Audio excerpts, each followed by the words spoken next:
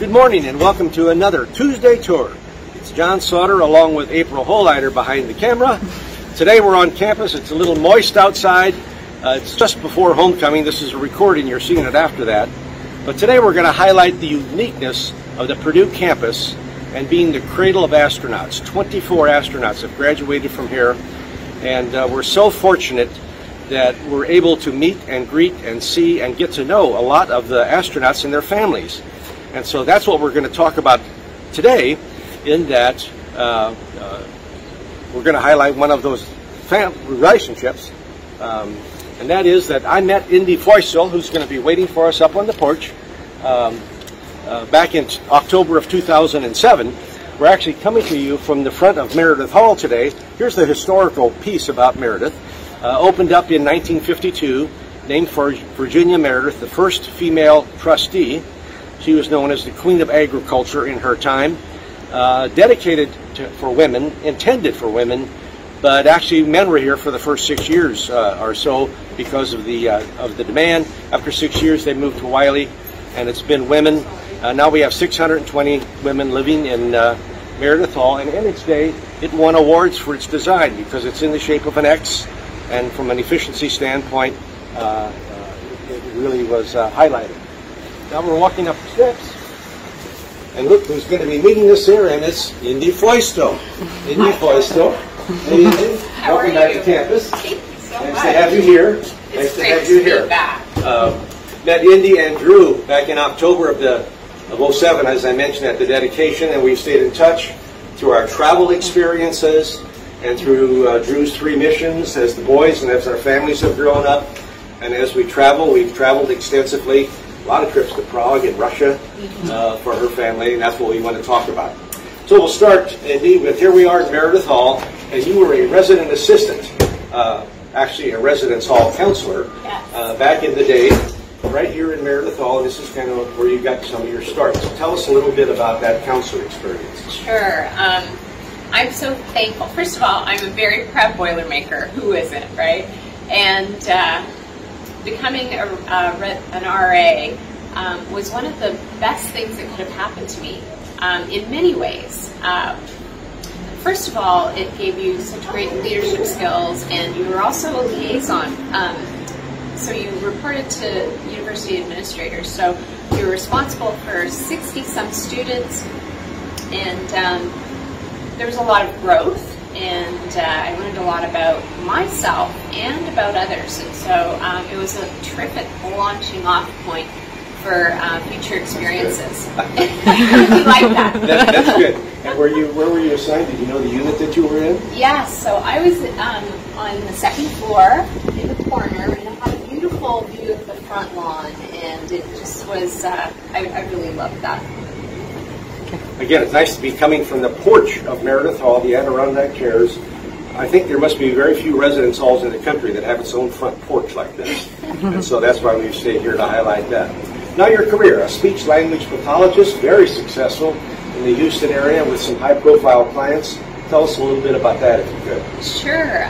So I've been a speech-language pathologist for 28 years now, and I specialize in the adult neurogenic population. I've worked on a traumatic brain injury team. I've worked with patients with strokes, Parkinson's, Alzheimer's, also pediatrics, pretty much the whole the age spectrum and disorders spectrum.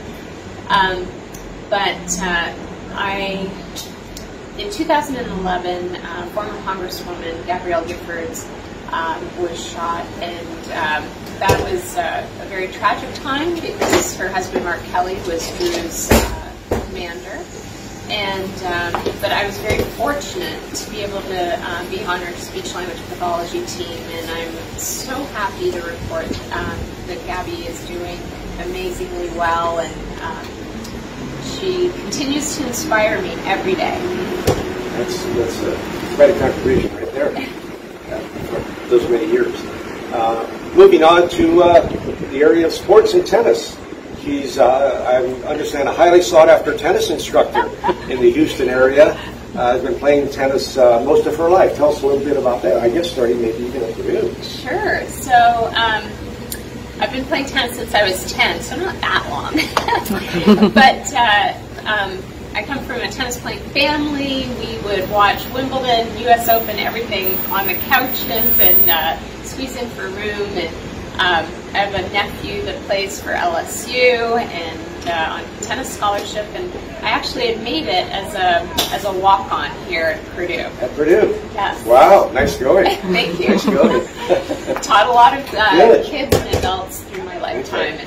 And, and I have to say, as I did my research, you do get access to some great tennis tournaments. In fact, Wimbledon, if I recall, looking at the awarding ceremony for the men's double, is that you in the background? Could have been. Yes, it was. So we were very fortunate.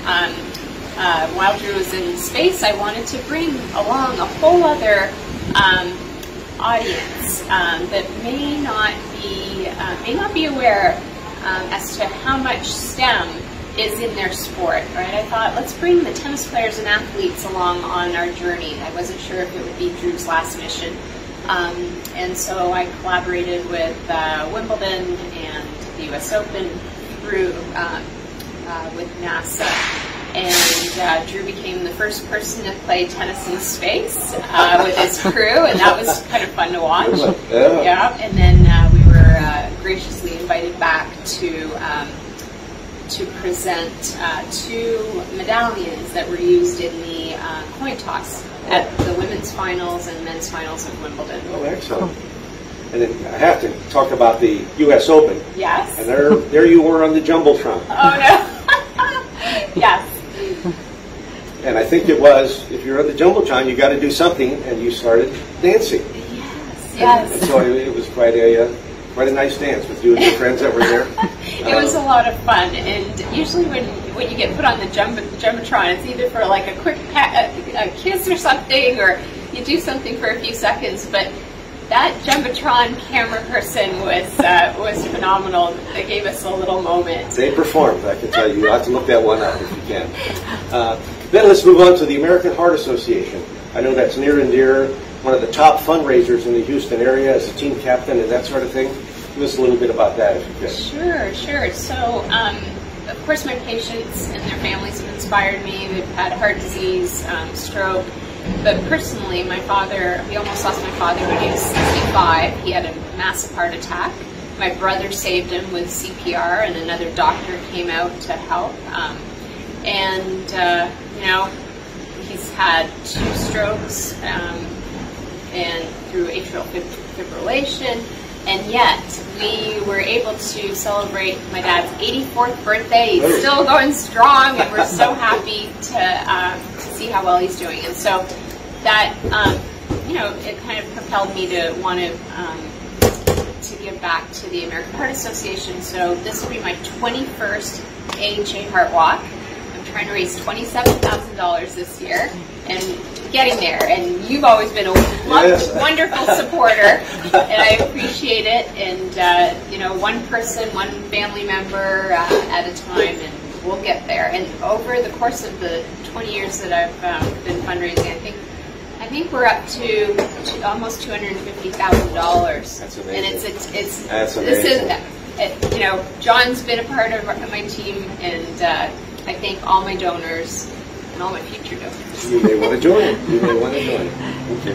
Then lastly, another role is the project manager for Team Feustel in terms of the family with an astronaut still active and 2 growing sons who I know now are doing interesting things. Tell us about that. Okay, so yes, I consider myself team captain of Team Feustel, and it really is. It's a real team effort. As much as people think, when you have a spouse that's an astronaut, that you're there just to support. But obviously, Drew's been a huge supporter of mine as well, and being able to have my career. But my most important job, I've always felt, is raising 2 new human beings in the world, and how important that is. And I'm very, very proud of Drew and our sons Ari and Aiden. Ari's 25. He's an ensign in the Navy, and he wants to fly fighter jets.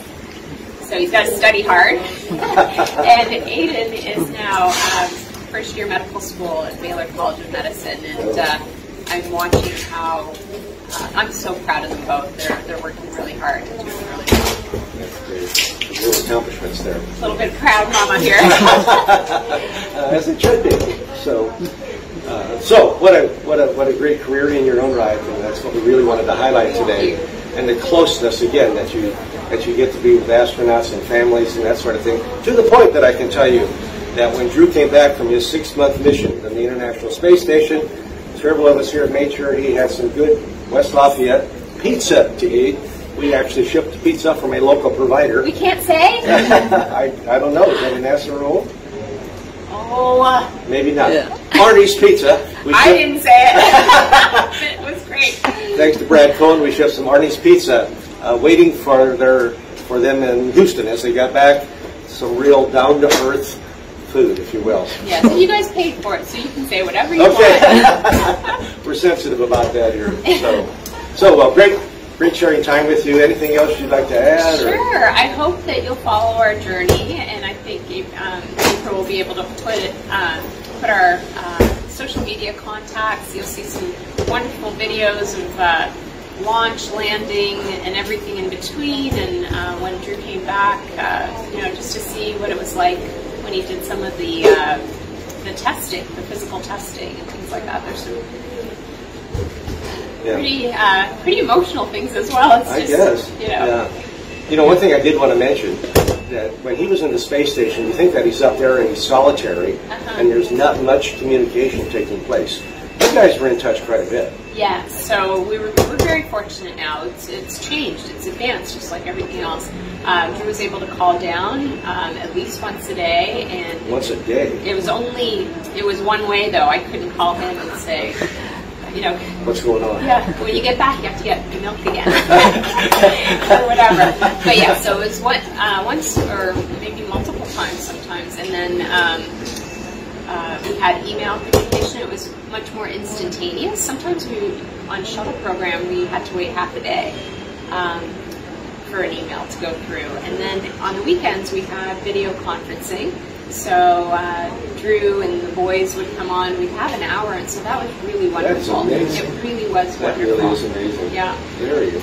The one other thing that I wanted to say is you can tell the friendships that we make here at Purdue, and they're really lifelong. And we are proud Boilermakers, Drew and I, and we want to support as much as we can, and we always look forward to coming back.